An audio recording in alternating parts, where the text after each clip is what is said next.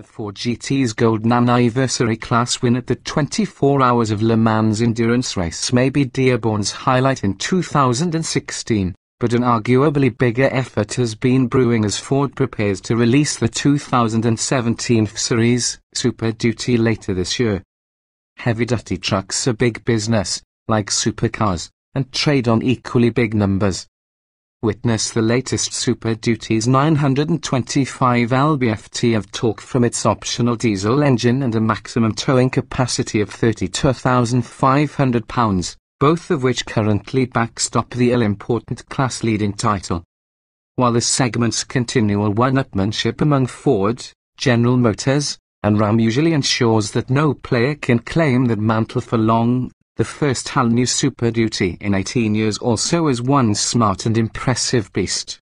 Lighter, stronger, better. The build-up to the 2017 Super Duty started nearly a year ago with Ford's release of preliminary details, followed by trickles of pricing and equipment info for F250 and F350 models, along with their immense towing and hauling ratings. Our first real-world experience, however, took us to Denver, Colorado, where Ford schooled us in the tech that went into updating virtually every facet of its big rigs, including a stronger frame, new aluminium bodywork, and a bevy of clever, real-world engineering solutions. These commanding vehicles tower over most humans, and lesser pickups, with fortified underpinnings that wouldn't look out of place on a Peterbilt. Depending on a model, overall dimensions remain much as before, save for a few extra inches of wheelbase and overall length. The Super Duty's bold and purposeful design more closely resembles the latest F150 than did last year's model. For the first time, the big trucks offer regular, extended, and full crew cabs comparable to their light-duty brethren, which translates to about 4.0, 6.0, and 3.0 inches of additional length, respectively, versus the already cavernous cabs of the outgoing trucks. Most of the Super Duty's stretched job translates into increased storage space and generous amounts of legroom on Fords or trucks. The biggest adjustment for traditionalists may be the fender badges, which now render model designations vertically instead of horizontally. All of the primary body panels are now made of high-strength aluminum, yet are more robust than those on the F150. Although the switch to aluminium from steel reduces mass by as much as 350 pounds, some of the weight saved has been offset by a stiffer frame, stronger axles and suspension components, added features, and bigger fuel tanks, now as large as 48 gallons on some versions. We'll have to wait to get a new Super Duty on our scales to confirm the true extent of Ford's diet. The powerhouse off first drive on the open road in a near $80, Anhanho F250 Platinum Crew Cab was somewhat surreal, so refined was the truck's behavior. The Super Duty's optional, turbocharged 6.7-litre Power-stroke diesel V8 $8,595 makes up 60% of sales and is even more eerily quiet than before. Revised with fresh control software, a new fuel injection pump and injectors, and a larger turbo, it now produces 440 horsepower at 2,800 revolutions per minute and 925 lb-ft of torque at 1,800 revolutions per minute. Ford's torque shift 6-speed automatic with updated tuning is the only transmission choice. Some compression ignition clatter remains, but it stays in the background, and you can carry on a casual conversation without shouting while standing next to the engine bay with the truck running. Those harboring 18-wheeler fantasies with old-school diesel engine growls should visit a Ram dealer. The Power-stroke's power builds lazily before coming on in a hearty surge of thrust. Ford electronically limits the torque in first, second, and third gears to prevent overloading the traction control system. Shifts from the automatic gearbox are appropriately firm yet nicely modulated to keep the boost flowing and the engine pulling. Along with the engine brake, which now has automatic and full-on settings, activating the tow haul function on the column shifter sharpens the transmission's programming to maximize towing power, as well as downshifting and holding gears longer to better manage loads while descending hills. A diesel F350 4x4 crew cab dually we drove felt only slightly taxed by a 10,000 pound horse trailer, and even a similar F450 dragging a 15-ton gooseneck flatbed could accelerate up a decent grade with ease.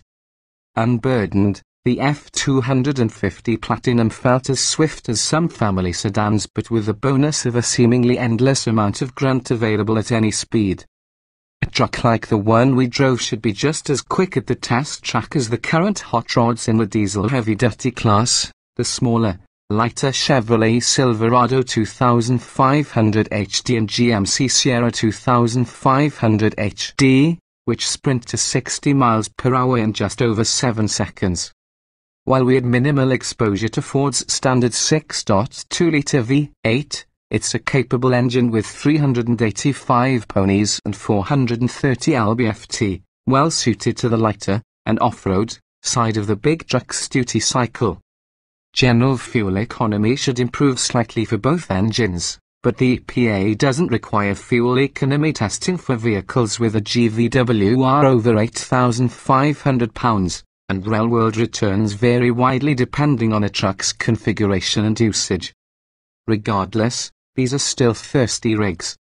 Polish my wagon along with its mile-high seating position and copious amounts of sound insulation. The F250's on-road ambience is surprisingly serene, which allowed us to better focus on the optional massage feature from the Platinum's plush leather seats. Ride quality on smooth mountain roads was quite good for a truck sporting live axles, one that can haul little tons in its pickup bed. Certain F350s have a max payload of 7,630 pounds. There's some bounciness and head toss over bumps, but the revised coil spring front and leaf spring rear suspensions quickly smooth out jolts from uneven surfaces. Load a long wheelbase F250's bed with a few £100 and it does an admirable impression of a really tall SUV.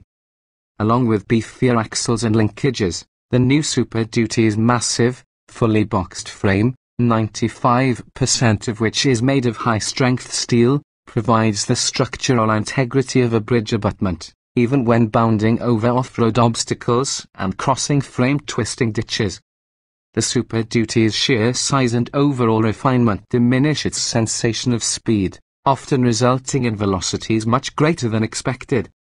Fortunately, a firm brake pedal and massive vented disc brakes 14.3 inches in diameter, both front and rear, shed even loaded down momentum with confidence.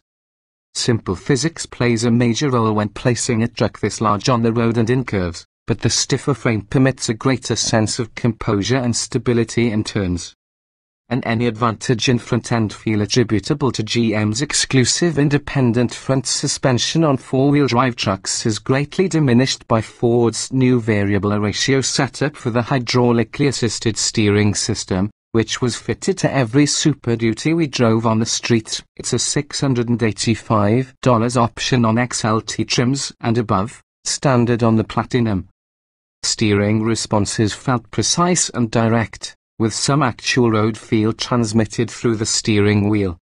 More important, low-speed maneuverability is greatly improved, requiring fewer whirls of the wheel to position the truck on a tight trail, wind through a narrow parking lot, or reverse a 30-foot enclosed trailer.